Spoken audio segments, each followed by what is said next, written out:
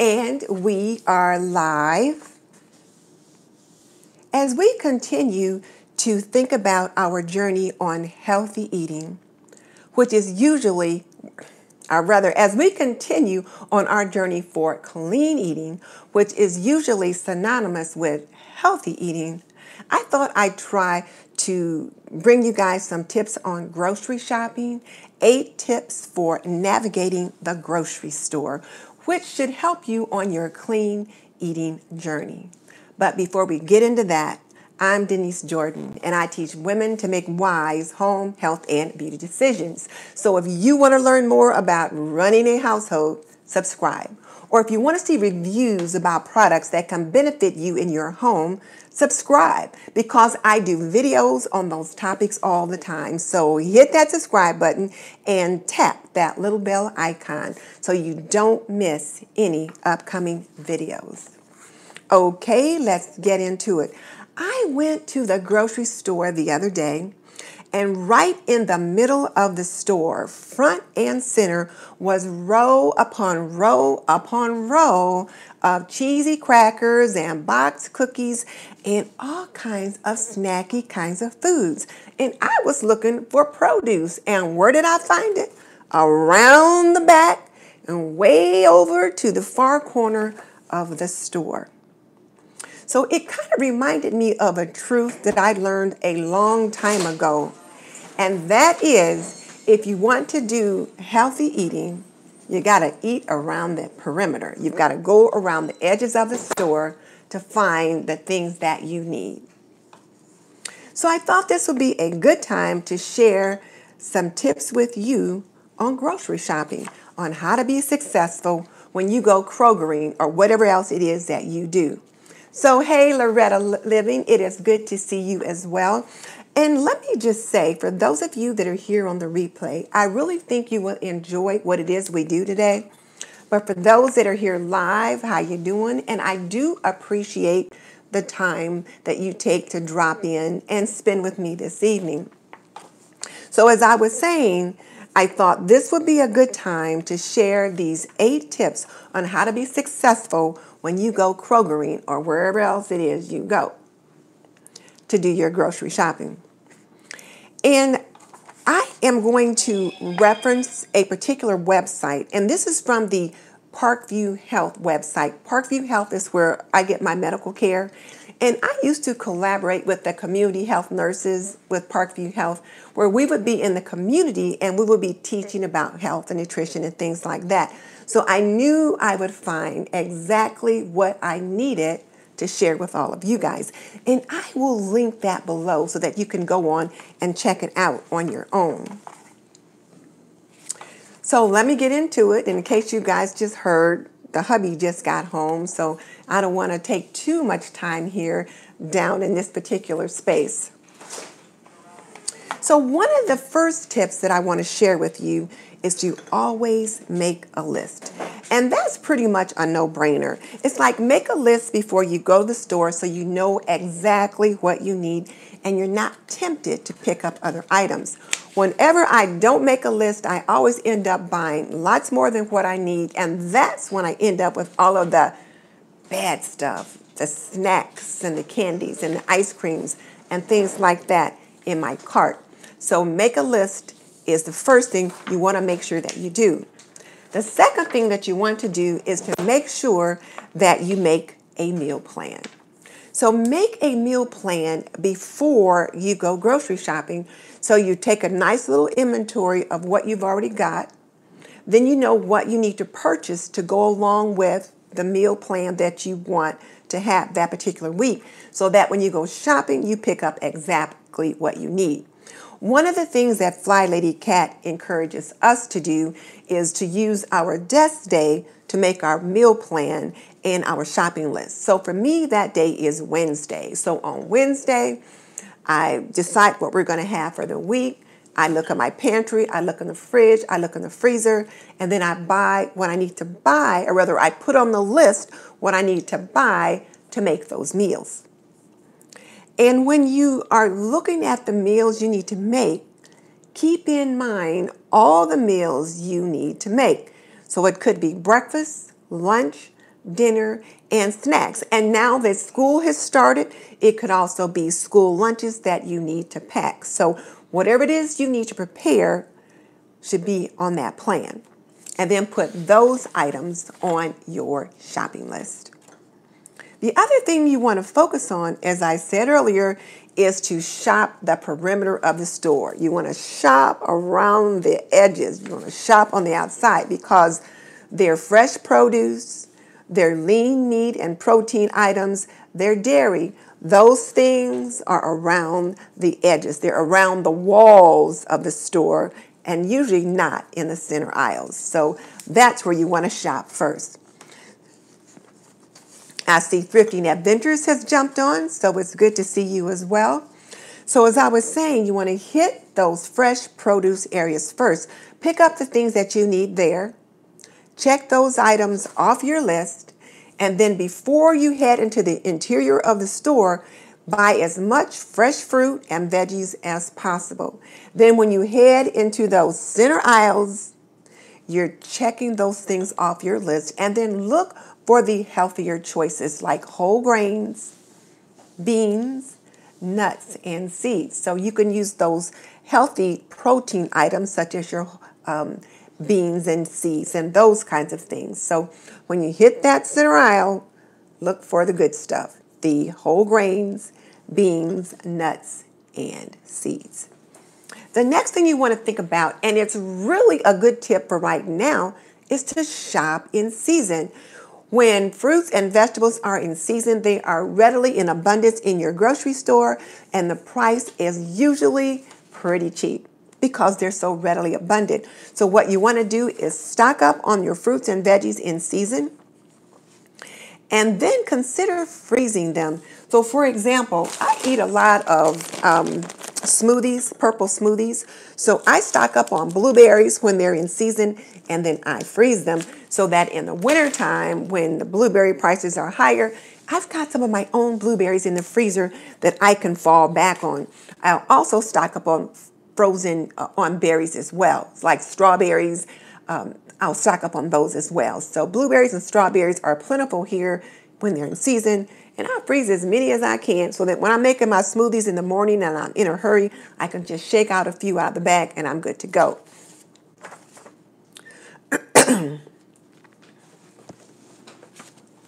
Sorry about that.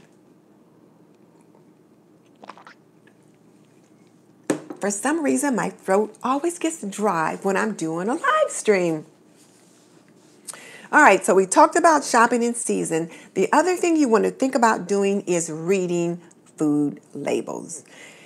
When you're trying to eat clean, you have got to learn to read your labels. And keep in mind that the fewer the ingredients, the better, because that's going to mean the item is just a little bit cleaner.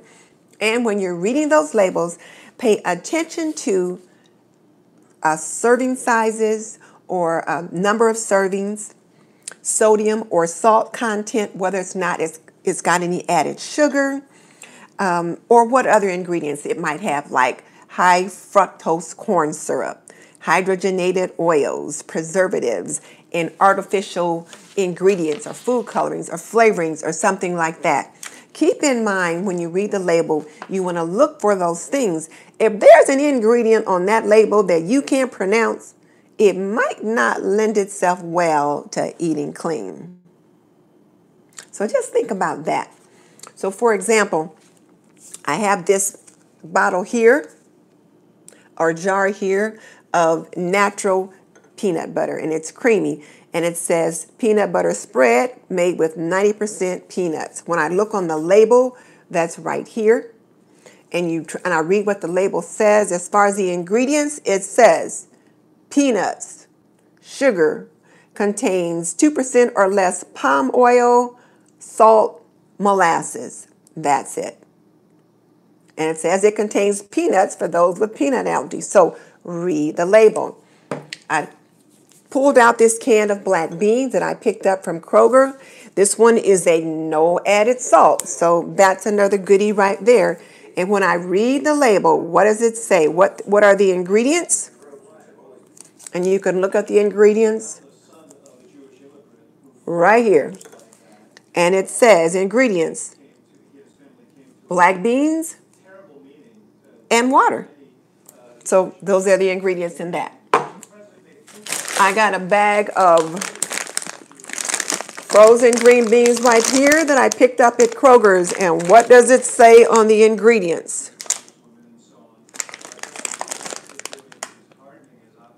What's it say on the ingredients? Italian green beans, and that's it. So when you can't buy fresh, frozen is the next best thing to it, because many times frozen doesn't have all those added ingredients or preservatives as well. The other thing to think about is you want to shop the rainbow. So now what does that mean? That means you want to shop foods that are all different colors. The beautiful greens, some of the green vegetables, and then the yellows and oranges of corn, or tomatoes and peppers and carrots and those kinds of things. So look at the different colors of foods, and your plate should be quite colorful. So when you're buying your groceries, your grocery cart should be full of colorful items. And then when you make your dinner, the dinner plate should be full of colorful items as well. So we've got quite a few people jumping on with us tonight. I see Sylvia from Silly Mommy for Life. And then I saw Kathy Carter and a few others that jumped on. So Thrifty and Adventurous. So hello, everyone. And thank you so much for joining me as I continue to share tips on Clean Eating Tip Tuesday with Michelle at My Everyday Housewife Life, and LouAnn at It's Always Something Around Here, and Lisa's Cottage, because it's Tip Tuesday for clean eating. So I thought I would share some tips on grocery shopping. And thank you, Thrifty and Grandma, for saying these are great tips. You know, for the most part, most of this stuff is common sense, but it's not common if you haven't been taught. So see, there's the thing. So as I said, stock up on, eat the rainbow, shop the rainbow, and then eat the rainbow, and then stock up on frozen fruits and vegetables, because when your fresh vegetables are not in season, as I said, your frozen vegetables are your next best option. And when I looked at the label said the only thing in here was Italian green beans. There weren't a lot of other preservatives and things like that. So keep that in mind. And then tip number 8, the last tip, is look for plant-based proteins. Now, what do I mean by that? Well, you're going to look for things like dried beans, lentils, nuts, seeds, and then whole grains. And these things tend to be pretty inexpensive. So now Sylvia says this is right on time because she's about to go grocery shopping in a few days. So Sylvia, in just a second, I'm going to ask you about that. So let me write that down so I can come back to that question, because I don't want to get distracted, since I want to try to keep this on time for those people that just want to hear the tips and then jump off. So I'm going to come back to that. But look for your plant-based options. And when I got ready to kind of put some information together to think about, like, what did I want to share with you guys, I used the website, as I said earlier, from Parkview Health. And this particular article is called Navigating the Grocery Store. And the web page was prepared by a registered dietitian, and she had that article, or this article, on there, and there were several others. And there's another one on there about the 6 o'clock scramble, which has to do with, between 5 and 6 o'clock, we're scrambling to get dinner on the table when kids are out of school, the hubby's home, all that kind of thing. So this website has lots of great information on how you can help your family to eat healthy. So one of the things that I was wondering about was, what's your plan when you want to get your family on track to eating healthy and to eating clean? What is it that you do? What do you do to go about do that? Tell me in the comment section below if you're on the replay, and you can just jump on with me live now. When you're trying to get your family on track, what do you do to get them to eat healthy? So Sylvia, you said you read the same article because great minds are thinking alike. Well, see, here's the thing. Right now it's back to school time. And if you think about it, back to school affects more than just those who have kids going back to school. My children are all grown. I don't have anybody at home. It's just me and the hubby. But Back to school time affects me because one day a week, one afternoon a week, I go out and I teach a class from 9 to 12:30 on a Wednesday. That means I have to plan ahead for that dinner on Wednesday, so I'm not scrambling trying to figure out what I'm going to cook when I get home. The other thing is that for back to school time for my family is that activities start ramping up in the city where my husband works. So that means he might be going out to work a little bit more. So then I need to prepare meals either at different times or maybe do a healthier lunch or heartier lunch than dinner, depending upon what time of day he's working. For those of you that's got kiddies and you got to get them up for breakfast, you got to get them on the bus, and then you got to get them home, and you got to give them a snack, and then dinner, homework, and bed. What are you doing in regards to meals?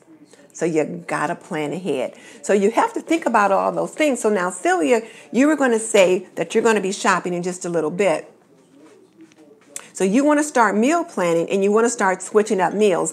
Well, one of the things you can consider doing is doing some meal planning for maybe 2 weeks. A month might be a little long if you're just starting, but I'd say start meal planning for maybe a 2-week period. And on the Parkview website, they did have some tips for meal planning, but you can also go to other websites and find some on meal planning. Oh, so Sylvia, you want me to do a video on how to meal plan? Oh, sure, I can do that. I can definitely do that because I know how to meal plan. But for the most part, when you think about how to meal plan, you're thinking about a protein, and then you're going to think about your veggies. And unfortunately, in the U.S. diet, we tend to think about a meat as our center and then build the fruits and vegetables around it, where we should really be thinking about the fruits and vegetables with just a little bit of meat. So when you're thinking about meal planning, though, how is it that you want to plan meals in your family? So Thrifting Adventures says she's going to cook a steak for dinner. Well, typically if people are having steak, they're going to either have some kind of a potato with it, maybe a baked potato or some kind of steak fries, and then a green veggie like broccoli or something like that. If you're looking at trying to plan meals for the week, one of the things I would suggest is maybe on Sunday or Saturday or Sunday, cook a couple of meals that are big and that you can maybe double up on those 2 days and save one of those meals and put them like in a freezer container and set them aside for another day during the week, and then do the same thing on Sunday. Or cook something and put it in the freezer. So Thrifting Adventurous said she was going to have potatoes and broccoli. And that was my thought. I thought she's probably going to have potatoes and broccoli. So Sylvia said they do eat a lot of meat, but she wants to incorporate more fruits and vegetables. So what you might want to do is either consider having maybe a meatless meal, like maybe a meatless Monday or something like that, or just smaller portions of meat. So, for example, on Mondays, say if you have a meatless Monday or something like that, then maybe you might do macaroni and cheese on Monday and have cheese as that protein base. Or maybe you might want to do like a pot of chili, but instead of having meat in the chili, you might use some kind of maybe a variety of beans in the chili with the cheese as a garnish, and then have some cornbread and something like that. So think about how you can maybe one day a week skip a meal that you don't put meat in it. And I know when we were younger and I would try to do meatless meals, my husband was not real excited about a meatless Monday, but he did eat it. So now LouAnn says they're vegetarians there, and there's so many meatless options. LouAnn, what are some of the meatless options that you eat? For me, when I'm doing a meatless option, it's either going to be a vegetarian chili, a macaroni and cheese, and I've got a vegetarian vegetable soup that I have made from time to time that my granddaughter loves. And I might do something with black beans and garbanzo beans or something like that. Or we just don't have any meat that day. Maybe I might make, I don't know, you could have like some collard greens, which tend to be kind of hearty, and have some cornbread muffins with those. Maybe have some beans or black-eyed peas on the side or something like that.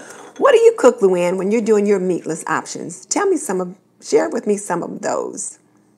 Because I would like to get into more meatless options as well. As I continue to try to work on getting my cholesterol down, I need to be eating more plant-based diet. Definitely more of a plant-based diet. So I was hoping LouAnn might share with us some of the meatless meals that she has. You need to fix your shirt. But I oh, she shared today in her video. Okay. They've been having tostados and tacos, black bean burgers, those kinds of things. So yeah, I love black beans, and I do have a black bean burger recipe. I got it from a cookbook, a Rachel Ray cookbook, and she has a great black bean burger in there.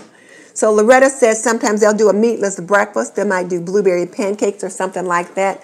So breakfast is another good option to do meatless, and you can replace cheese or maybe eggs for your protein options, that kind of thing. So yeah, you can do that. I like those options.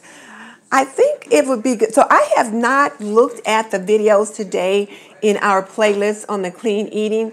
It has just been one of those days, and I didn't want to be distracted when I've got my own video to do. But yeah, Rachel Ray has some great no-meat recipes, and I've got her Big Orange cookbook, and there's several in there. And then another cookbook that I've got is the Oprah Winfrey's I think it's called, I can't remember the name of it, but it's one of the cookbooks that I got at Weight Watchers. She did it. It's a beautiful book, and it's got a lot of vegetarian options in there as well. So yeah, LouAnn, I didn't watch them because when I've got my own video to do, I didn't want to be distracted or like to borrow anybody's ideas. So, but I did want to make sure that you guys know the website that I'm talking about, and it's called Parkview Health. And it's a wonderful website with a lot of different resources on healthy eating, foods for children. And then this is one of the things that got me to thinking about it. I was sitting in my office, and I had this in a crate that was right on top of my filing cabinet, and it is a healthy grocery list. And I thought, well, why don't I talk about this healthy grocery list? And then I thought, well, rather than the grocery list itself, well, why don't we talk about the experience of going to the grocery store? Because if you don't get that right, the grocery list may or may not help. But this is really a great option. But I could not find this on the website. This is one of the resources we would use when we would go out to the community and talk about nutrition. But it shares some of the same things that I just mentioned. Like it says, for good health, you want to emphasize fruits and vegetables in abundance, monounsaturated fats as your main fat, such as extra virgin olive oil, canola oil, nuts, seeds, and avocados. So I've been using a lot of avocado oil in my smoothies and also in my cooking and in my salads. And I've been making some of my own salad dressings that you guys have probably seen. I've made a vinaigrette dressing and a strawberry vinaigrette that I made with the vinegar that I made, as well as, made the dressings. And I have to say, I am really glad that you, LouAnn, and Michelle and Lisa encouraged us to do this clean eating experience. But yeah, meal planning is so helpful because not only do you save money, but you also have healthier options. And then you don't end up repeating foods unnecessarily. You don't necessarily get bored with your options.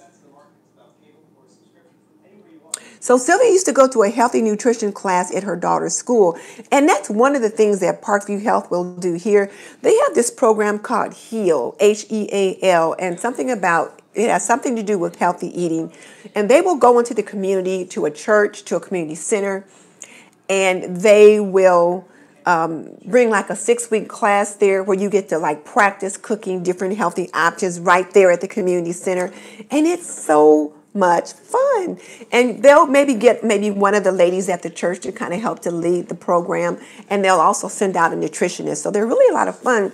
You might consider what are some of the options in your community that you might be able to find something like that. Because those are really a lot of fun.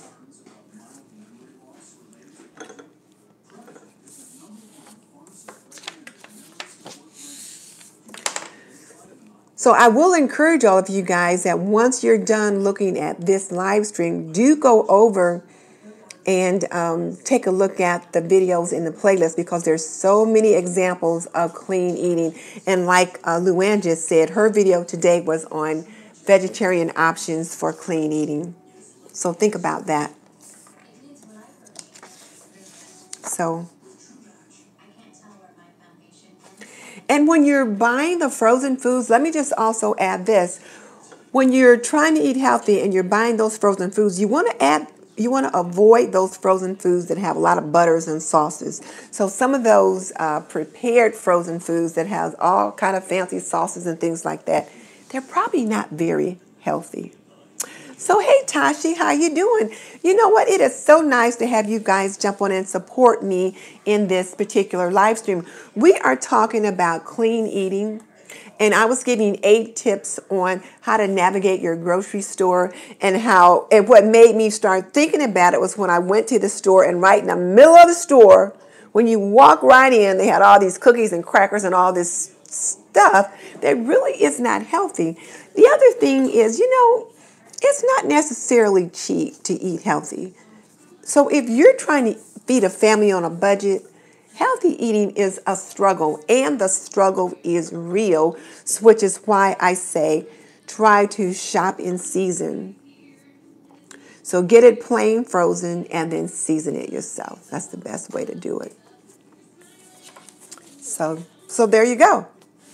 So if you like this video, I've got a couple of others that I'm going to link above and below, and check those out. But definitely when you leave here, go over to the Clean Eating playlist and check out all those videos so that you can see what are some of the options. I know some of the ladies have been sharing options on some of the foods that they've actually purchased, so you get to see their grocery haul.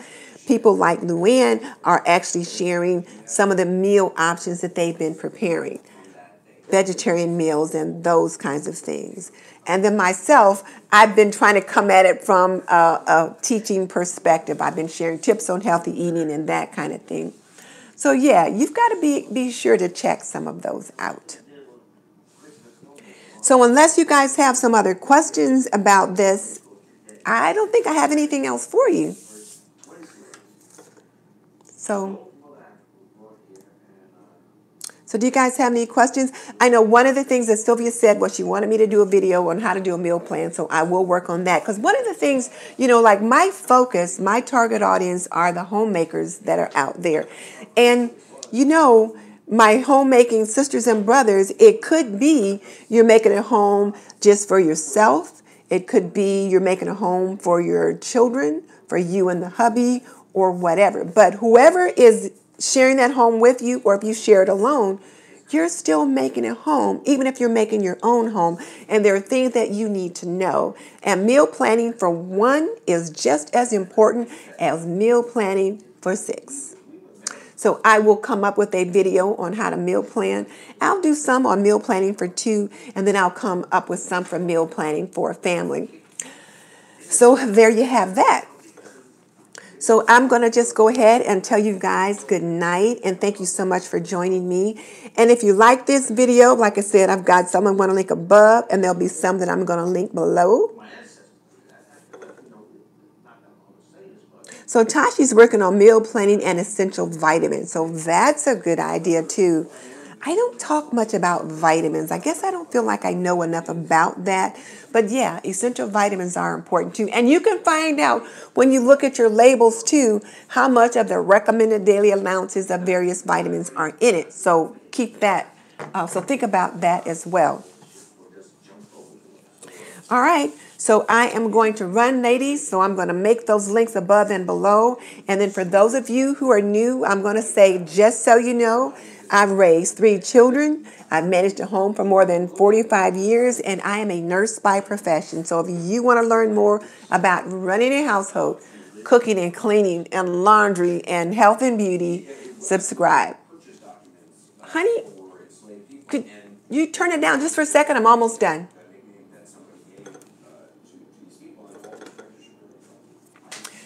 So if you want to learn more about running a household, cooking and cleaning and laundry and health and beauty, subscribe. I would love to have you as a member of the TNT community. In the meantime, this is Denise Jordan saying goodbye. I will see you in the next video.